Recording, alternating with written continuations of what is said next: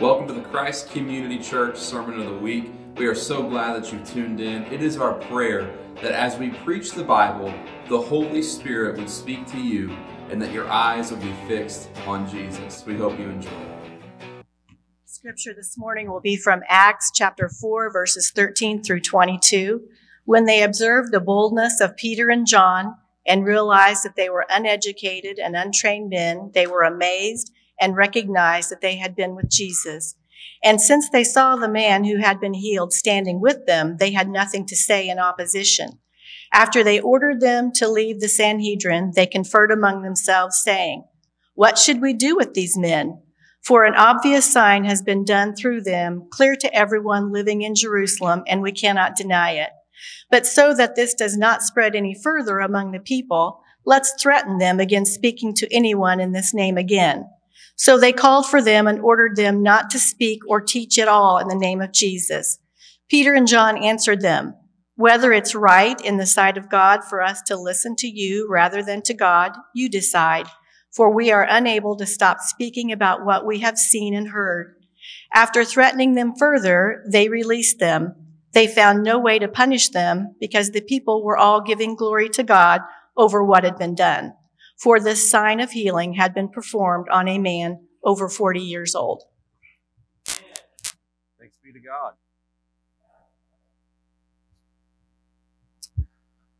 Whew. Good morning, Christ Community Church. How are you all doing this morning?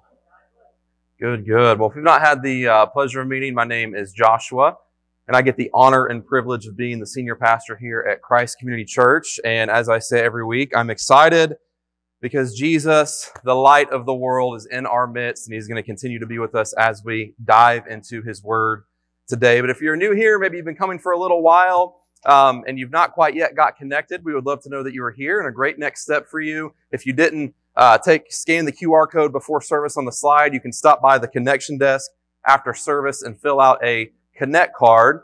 And we just ask that you stop by, fill out that Connect card, turn it into our connection team at the connection desk, and they're going to give you a gift card in return just for filling that out. And I will be out there, and I would love to get to know you and to welcome you to our fellowship as a church here at Christ Community Church. But before we dive into the Word, just a few things. First, we want to celebrate. I want to celebrate our lost sheep Easter egg hunt yesterday. We had a lot of kids in attendance, and we were able to just show so much love to people in our community. We had pastors from other churches that brought their kids, and just a great time just to connect with other pastors and partner with them. Because remember, we are a part of the Capital C Church, and as long as churches proclaim that Jesus is the Savior, they call sin as sin, we're going to partner with them and work together to expand the kingdom of God. But remember our vision statement. We exist to lead people to Jesus, the light of the world, and to be a community of people that are a light in this world. And yesterday we were a light in our community. So I want to, for our volunteers and Sean and Courtney who planned the entire thing, let's give it up for them. They did such a great job.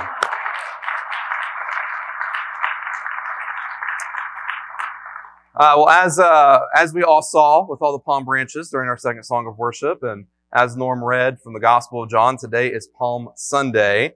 And Palm Sunday is the day where Jesus entered Jerusalem and was greeted by people waving palm branches. And they were shouting, "Hosanna, Hosanna." And Hosanna actually means please deliver us. And Palm Sunday marks the start of what is often either called the Passion Week or the Holy Week. It was the final 7 days of Jesus' earthly ministry. And Palm Sunday was the beginning of the end of Jesus' work on earth. And on Friday, I want to invite everyone out. We're going to be having our Good Friday service at 7 p.m. Good Friday was the day in which Jesus was crucified. It was the day where He was hung on the cross. And on Friday, we are going to just worship Jesus through scripture reading, through communion, worship, and prayer. And the next Sunday, as my last pastor used to call it, is the Super Bowl of Christianity. It is Easter Sunday. It's the day that Jesus rose from the grave 3 days after He was crucified on Good Friday. And just want to talk just a moment about Easter service. I don't know if you know this, but the stats show that 82% of people that are invited to an Easter service will come.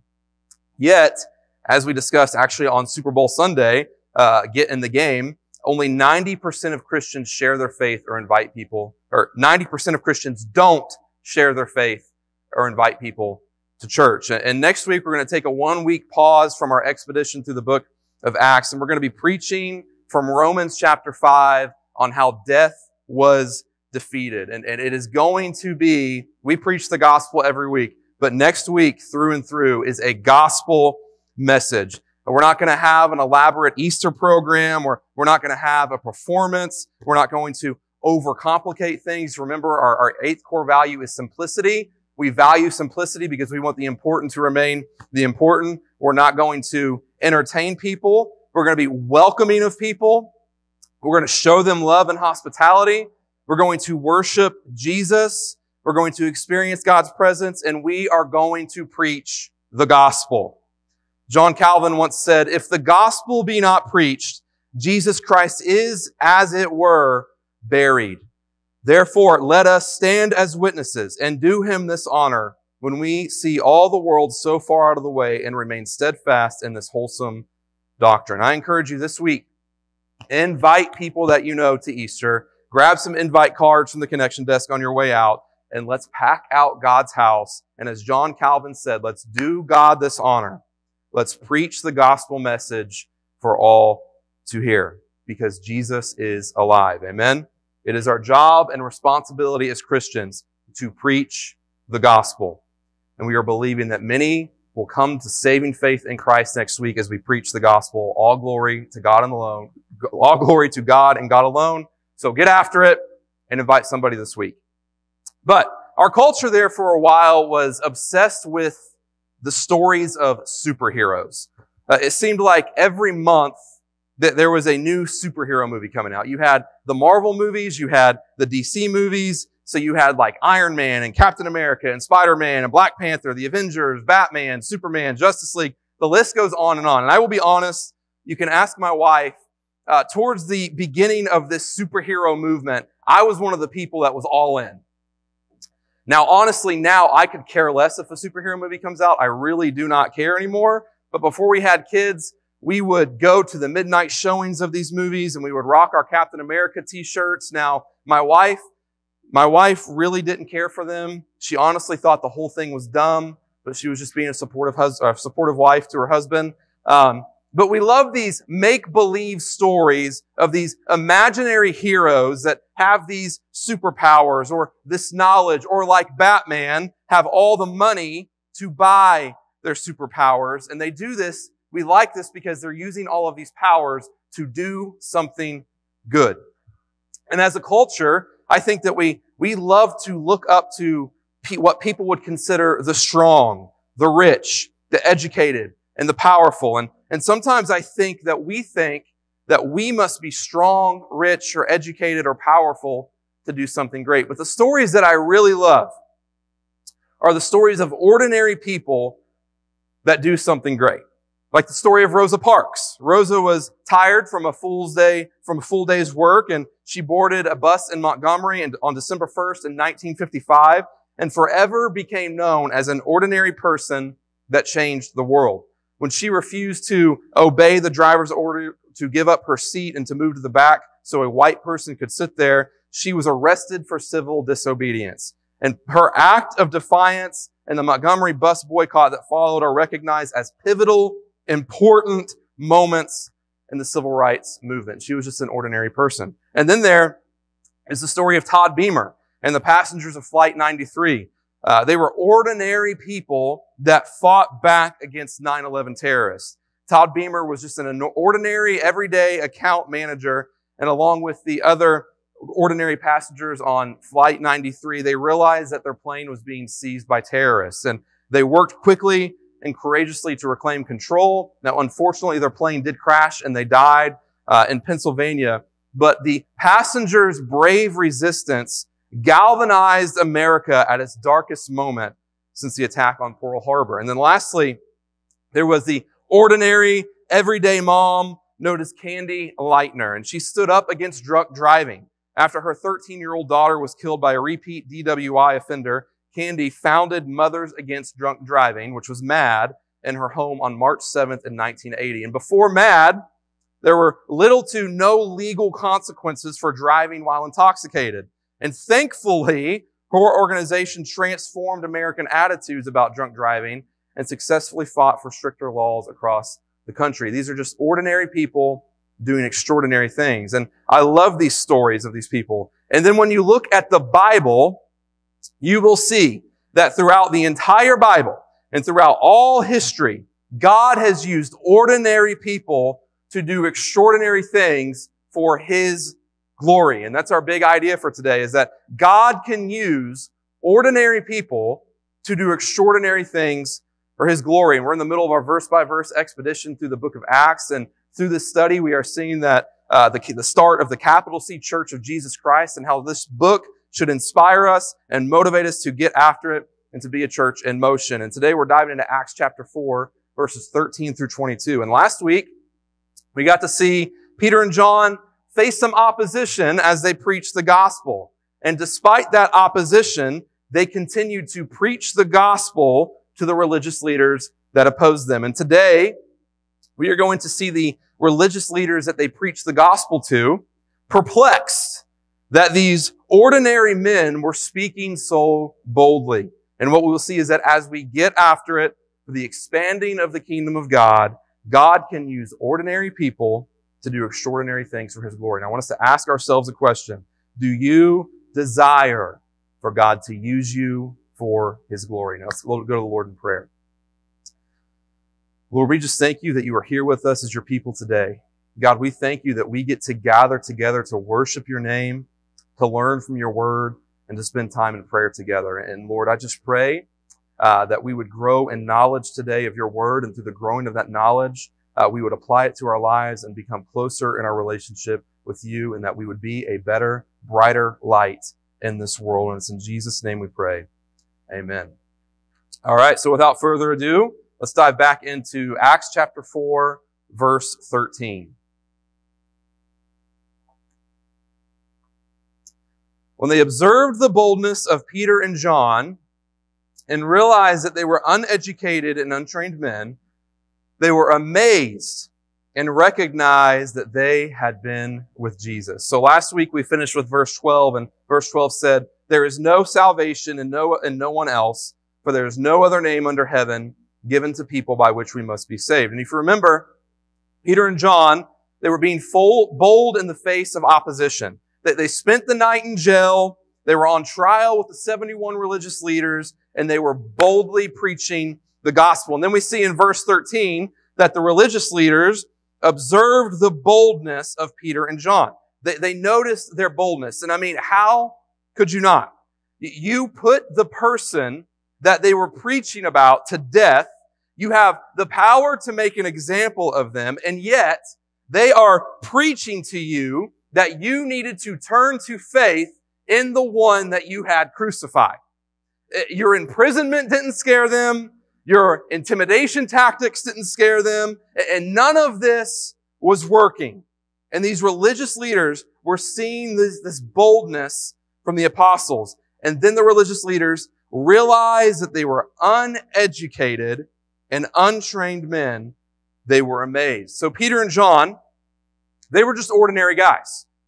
Before Jesus chose them as apostles, they were fishermen. And I don't know if you've ever been to Florida and been on a fishing charter boat, but the boat guides, they are usually some of the nicest people that you will ever meet. And they know a lot about fishing, but they aren't normally educated scholars that are trained in theology. Okay? And this was the same for Peter and John. They were fishermen.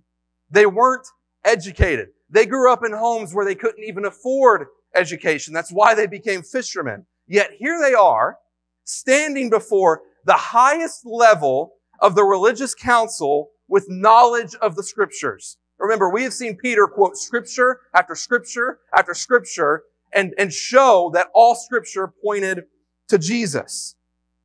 And they were standing in front of some of the most educated men in the world at the time.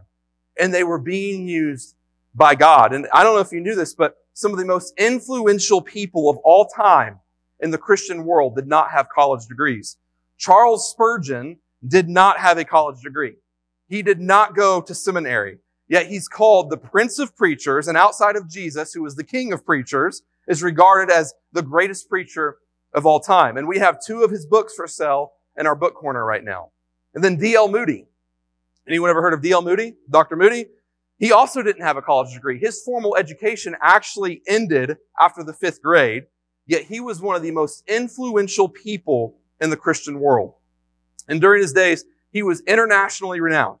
Moody often spoke to audiences of 10,000 to 20,000 people. He presented the plan of salvation by voice or pen to at least 100 million people.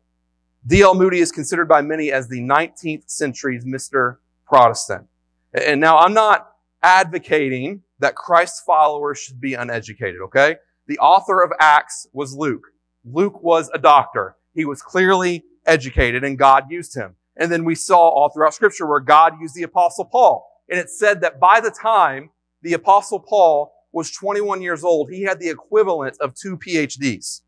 Then look at people like Augustine and Martin Luther and Billy Graham. All of these men were highly educated. But this is the beauty of how God uses people. God can use PhDs, think Paul, the GEDs, think Peter, the doctors, think Luke, and the tax collectors, like Matthew. But in these verses, through these past few weeks and today, God used Peter and John, these ordinary, uneducated men, the GEDs. God used them to heal a man in the name of Jesus that was crippled from birth.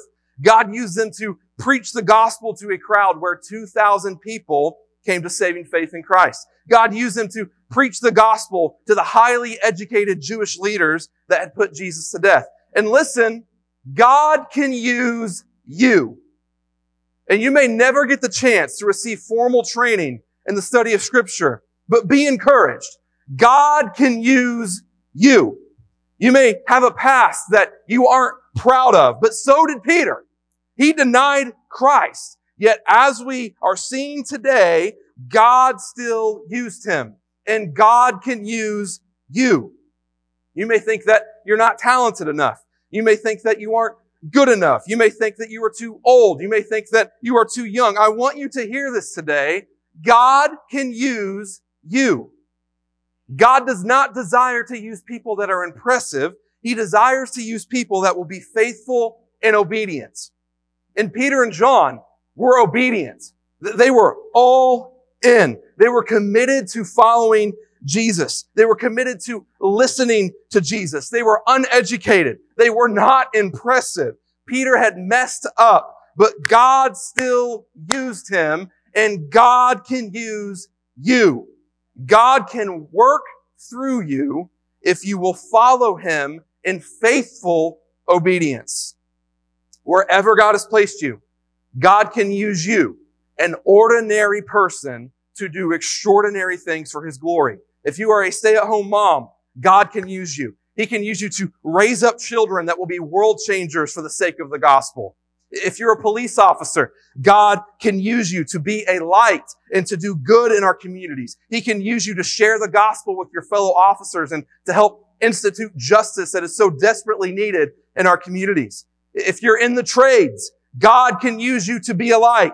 He can use you in a way to do business with integrity and honesty, which is lacking in so much business today. He can use you to be a light to your fellow tradesmen and to be a messenger of the gospel to those you do business with. If you've been in the trades, you know that there are many men out there in the trades that need Jesus.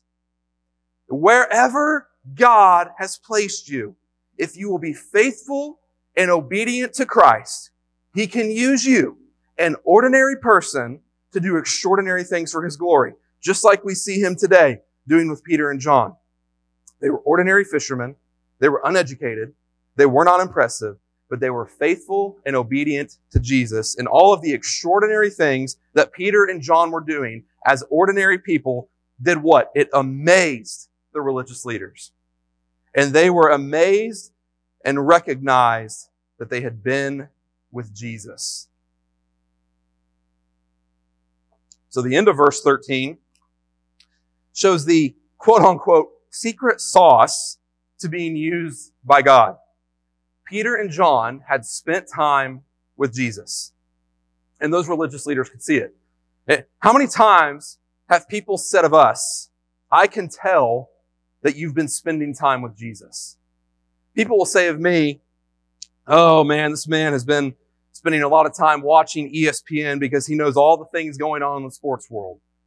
Or, oh, this man spent a lot of time watching college basketball this last year because his March Madness bracket is not broken. It's great. They'll say, oh, this man has been spending time becoming a better fisherman because he's always posting on social media all the large bass that he's catching. And not that that is bad, but man, my desire should be for people to say more, oh, this man has been with Jesus. And these religious leaders made that connection with Peter and John. It was clear to these leaders that these men belonged to the group that had followed Jesus. And yes, they got to physically be with Jesus before he ascended to heaven. But church, we have access to Jesus. We have the Word of God, and we have prayer. How much time are we spending with Jesus? How much time are we spending seeking Him throughout the week? How often are we consuming the Word of God? How often are we on our face crying out to the Lord in prayer? Are we spending our time doing so much of things of this world, or are we spending time with Jesus? And when we spend time with Jesus, every aspect of our life and work will be submitted to the Lordship of Jesus Christ. And our submission to Christ will be evident to others by what we do and how we do it. Charles Stanley once said, the amount of time we spend with Jesus, meditating on His Word and His majesty, seeking His face, establishes our fruitfulness in the kingdom. We must spend time with Jesus so that our words will resemble the words of Christ. We must spend time with Jesus so we can gain direction from the Lord about how we can move forward in every area of our lives. We must spend time with Jesus until we get wisdom from God about how to respond to the problems that we are facing in life. We must spend time with Jesus until we can hand that difficult person the fruit of the Spirit rather than a piece of our mind. We must spend time with Jesus until we can stand firm with spiritual boldness like we see with Peter and John. We must spend time with Jesus until every area of our lives radiates with the light of Christ. We may be ordinary people like Peter and John, but God can do extraordinary things through ordinary people that have spent time with Jesus. And this is exactly what we're seeing in these verses today with Peter and John. Let's dive back into verse 14. And since they saw the man who had been healed standing with them, they had nothing to say in opposition. So the religious leaders here, they saw the man who had been healed standing with them. They had seen this man, this beggar, year after year at the gate called Beautiful, begging for money. And this same man is now jumping and leaping with joy. This same man that was healed in the name of Jesus was praising the name of Jesus and was now attached to these crazy, radical, insane Jesus followers. And the religious leaders were what? Dumbfounded. This miracle stood as a genuine miracle, and they had nothing to say in opposition. Like what could they have said? Healing and salvation in the name of Jesus obviously worked. And I love this because this shows us that converts shut the mouths of adversaries.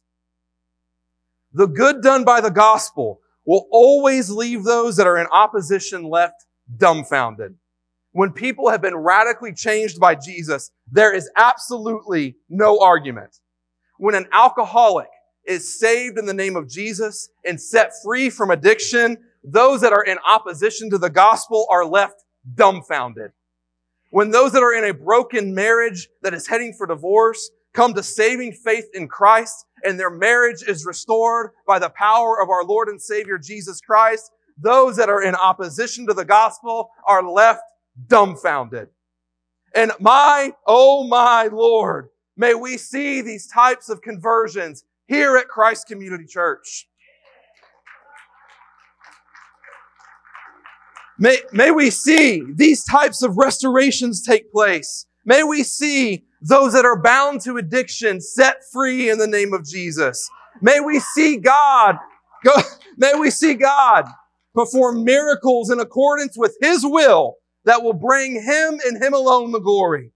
May we see the worst of the worst come to saving faith in Jesus. May we see God do extraordinary things through ordinary people, all for His glory, and shut the mouths of those that stand in opposition to the gospel of Jesus Christ.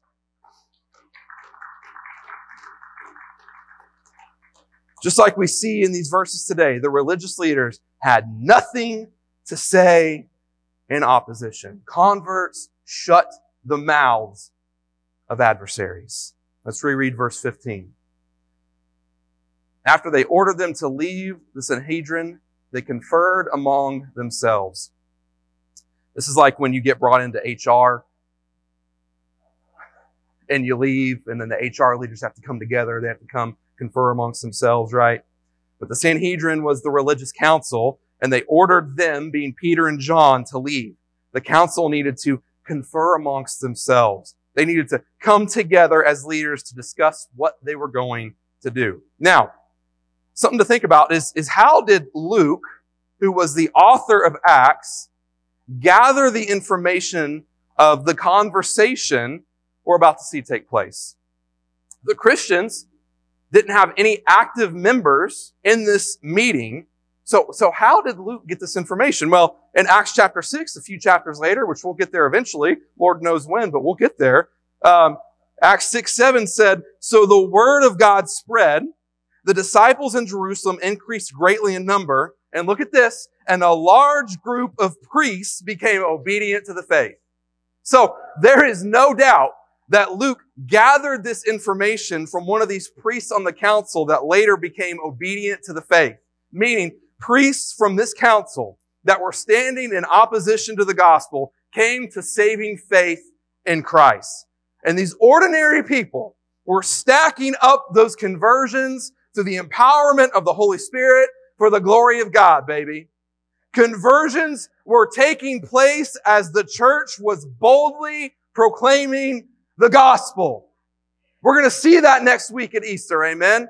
We're going to boldly proclaim the gospel and see people come to saving faith in Christ. These everyday, ordinary people, empowered by the Spirit of God, were boldly proclaiming the gospel and seeing conversion after conversion after conversion after conversion take place. The good old simple gospel has power. Then verse 16 said, saying, "What should we do with these men? For an obvious sign has been done through them, clear to everyone living in Jerusalem, and we cannot deny it." This is actually an exact replica of a conversation that these same leaders had about Jesus while Jesus was on earth. Back in the Gospel of John, in John 11:47, it said, "So the chief priests and the Pharisees convened the Sanhedrin," the same group of people, "and were saying, 'What are we going to do since this man is doing many signs?'" So these Jewish leaders had to figure out what to do with Jesus because of the signs he performed. They thought that they had resolved this issue when they had Jesus crucified. LOL. Now, these radical Jesus followers, Peter and John, were now performing miracles in the name of Jesus. And they asked amongst themselves, what should we do with these men? They had to figure out how they were going to handle this situation. And their track record of dealing with Jesus was just to create more threats. That's all they could do. And back in, if you remember in the Gospel of John in chapter 12, verses 9 through 11, after Lazarus was raised from the dead, the religious leaders tried to kill Lazarus again. They couldn't deny the miracle of Jesus raising the dead, so they issued more threats. And they couldn't deny that the miracles were taking place. This verse said, "For an obvious sign has been done through them, clear to everyone living in Jerusalem, and we cannot deny it." They could not deny that Jesus performed miracles. They could not deny that Peter and John were performing miracles in the name of Jesus. And they could not deny that Jesus rose from the grave. And we'll see in the next verse that all they could do was issue more threats. I would have loved to be a fly on the wall in this room with these leaders. We have these enemies of Jesus conferring amongst themselves and basically saying, well, boys, what are we going to do now? We put Jesus to death, but now his followers, these ordinary, everyday people, are performing extraordinary miracles in his name, and now the number of their followers is only increasing.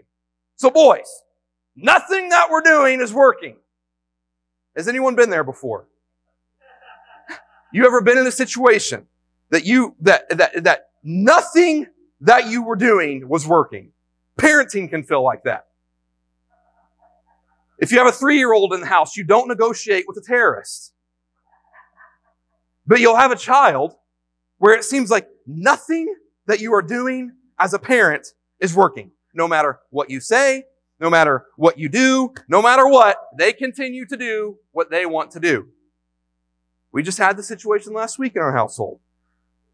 A specific child, and it's probably not the child that instantly came to your mind, okay,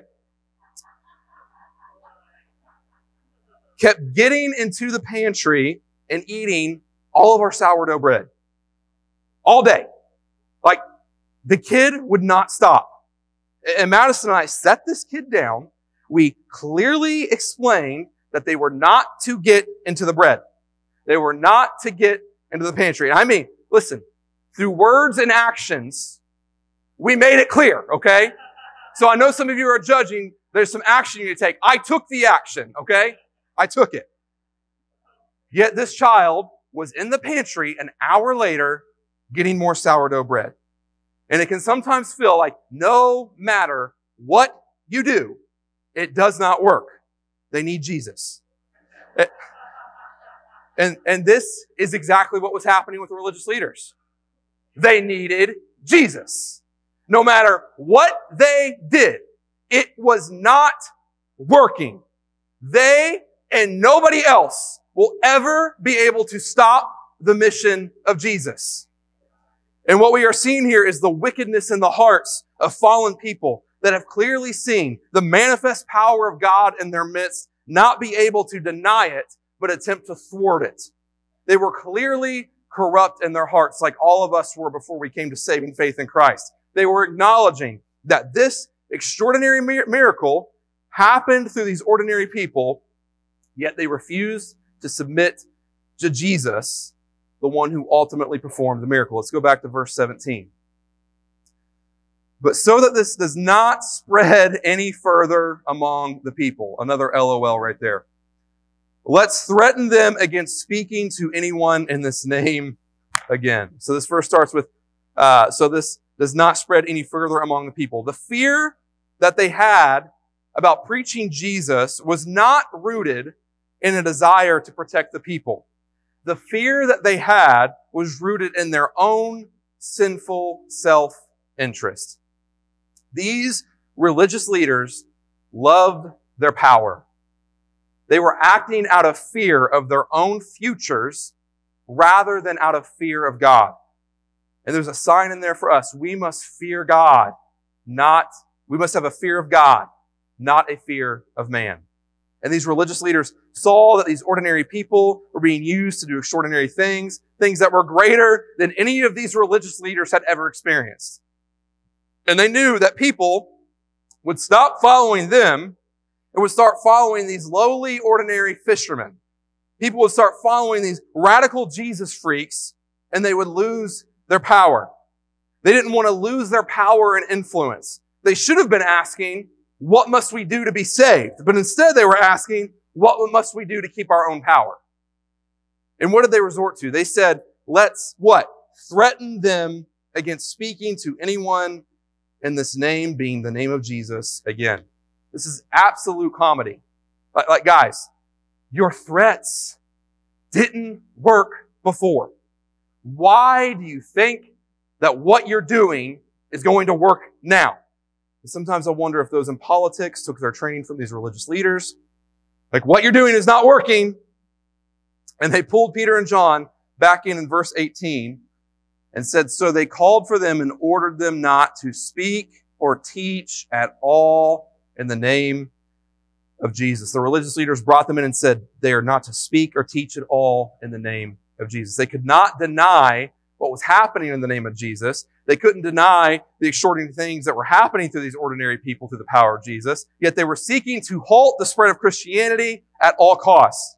They were wanting to protect their status as religious leaders, even at the expense of obvious truth. And Peter and John, they were smack dab in the face of tyranny. And Jesus warned them in the Gospels that this would happen. Jesus said in John 15, 20 through 21, remember the word I spoke to you. A servant is not greater than his master. If they persecuted me, they will also persecute you. If they kept my word, they will also keep yours. But they will do all these things to you on account of my name, because they don't know the one who sent me. Did you catch that at the end of verse 21? Jesus said they will perform all these threats because they don't know the one who sent me.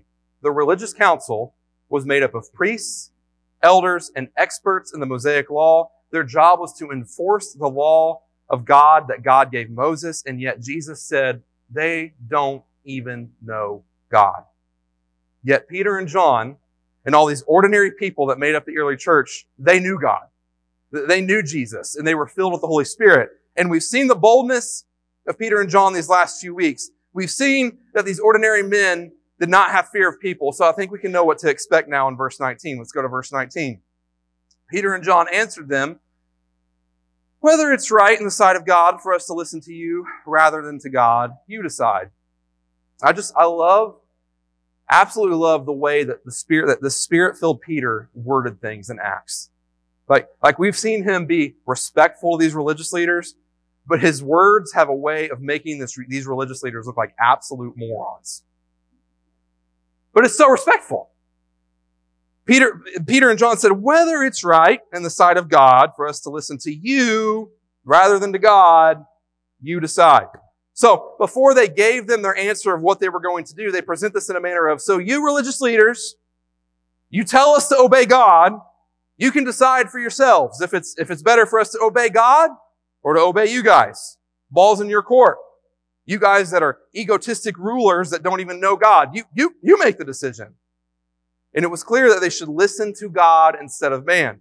Peter here is making an effective appeal to this truth. They're getting ready to tell the religious authorities that they no longer recognize their authority. They now follow God directly. And like we saw last week, this is another mic drop moment from Peter. Let's go to verse 20.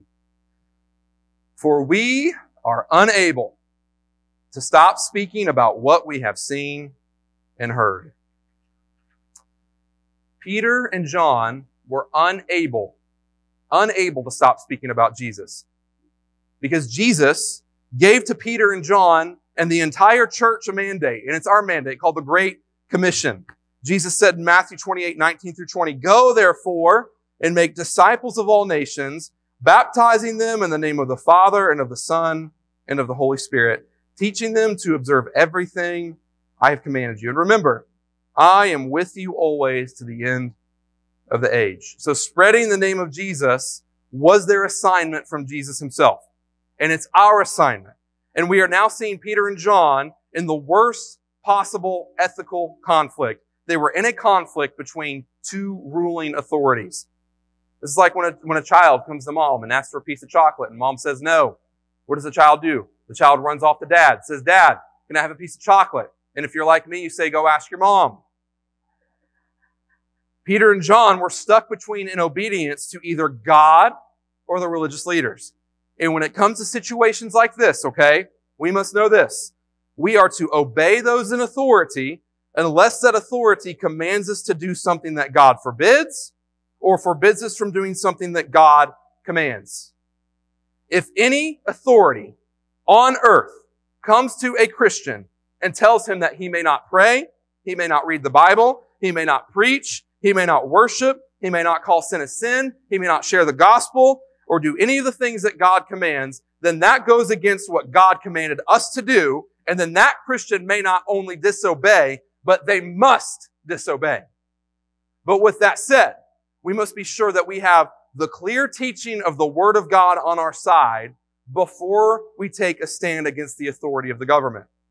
Peter and John knew what they were commanded by Jesus to do, and they were going to obey Him at any cost. If you are ever faced with a decision in which you must obey God or the authorities, you can be certain that obeying Jesus is always the right path to take. And doing so can be risky. You may lose your status.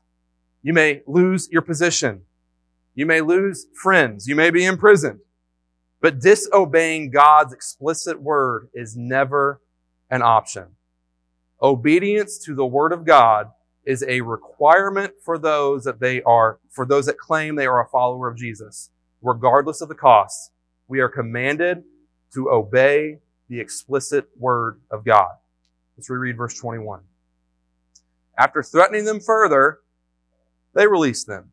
They found no way to punish them because the people were all giving glory to God over what had been done. The religious leaders continued to threaten them further, and then they released them. And just to show that the religious leaders cared more about the opinion of man than the opinion of God, the only reason they released Peter and John was because why? The people were all giving glory to God over what had been done.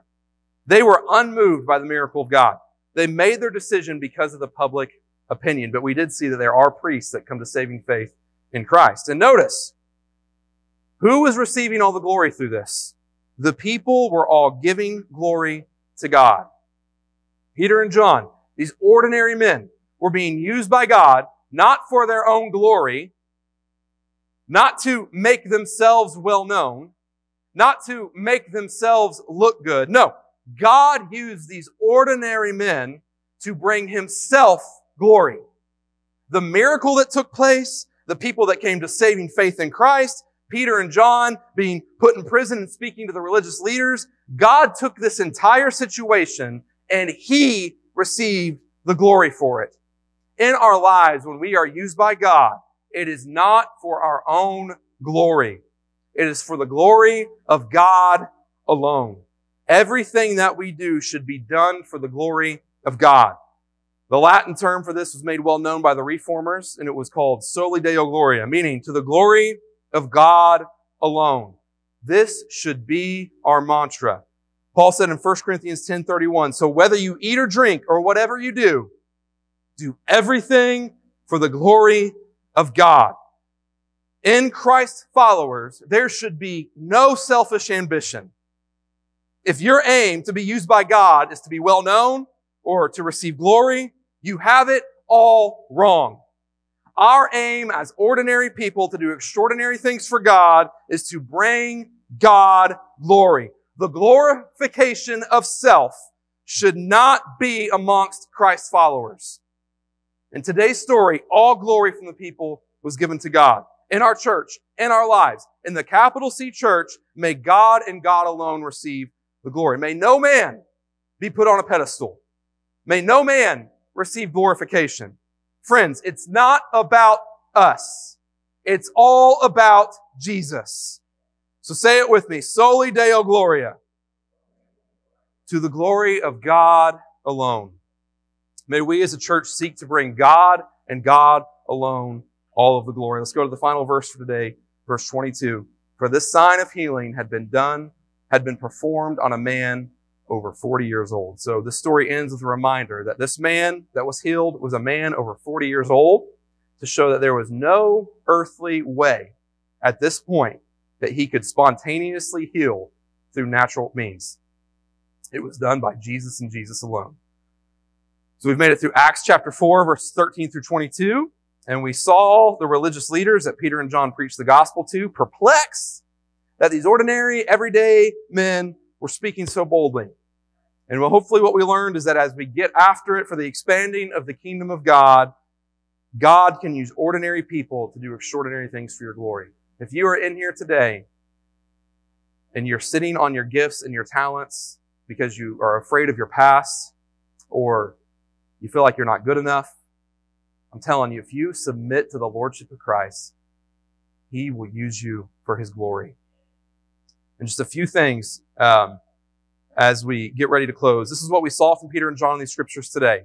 What to do and to remember as God uses us. One, we must be bold for Christ. We cannot back down. We cannot be afraid. This is what we saw with Peter and John. As God uses us, we must be bold for Christ. Two, we must have closeness with Christ.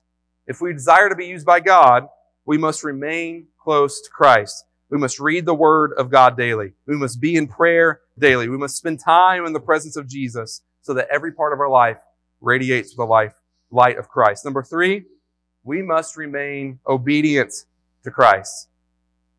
We must remain obedient to Christ.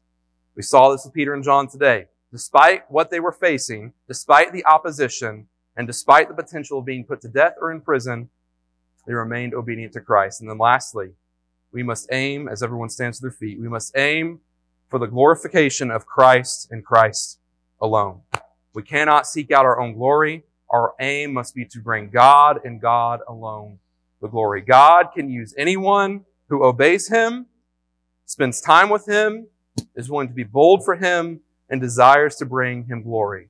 Soli Deo Gloria. So I want to ask ourselves a few questions in your life as we go into this final song of worship and this time of prayer.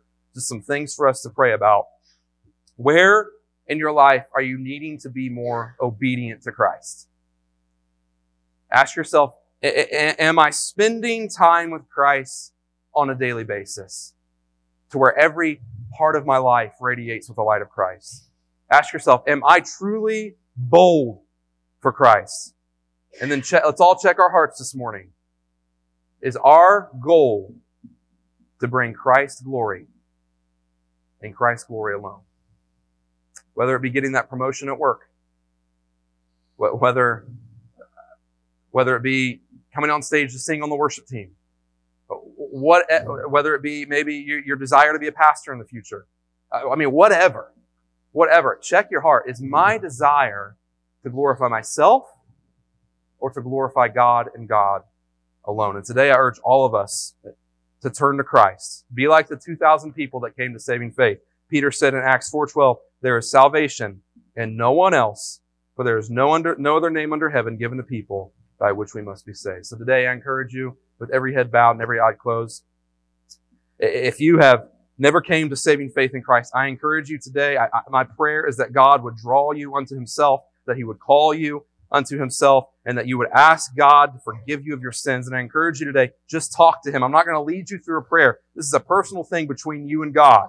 And I encourage you today, repent of your sins, meaning you're telling God that you desire to turn away from your sins that kept you separated from Him, and declare that Christ is Lord, and you will be saved. So I encourage you today, come to saving faith in Christ by repenting and declaring that Christ is Lord. So Father, we come to you today. And God, I pray that as we get after it, that God would use us, these everyday, ordinary people in good old Clay County, Indiana, to do extraordinary things for your glory, Lord. God, would you do extraordinary things in our church? God, would you do extraordinary things in our personal lives, all for your glory, Lord? God, I pray that we would desire to see conversions take place here at CCC. God, that you would change the lives of many through the power of the gospel. We pray over Easter Sunday next week, God, as we preach the gospel, we pray that you would draw and call many unto you, Lord, and that many would come to saving faith in Christ and Christ alone. God, I pray that we would have a fear of God and not a fear of man. I pray, Lord, that we would be bold for Christ, that we would desire closeness with Christ, that we would remain obedient to Christ, and that our aim would be for the glorification of Christ. And God, specifically throughout this holy week, God, that you would be glorified through all that we do as a church. Our Good Friday worship service, our Easter Sunday gathering.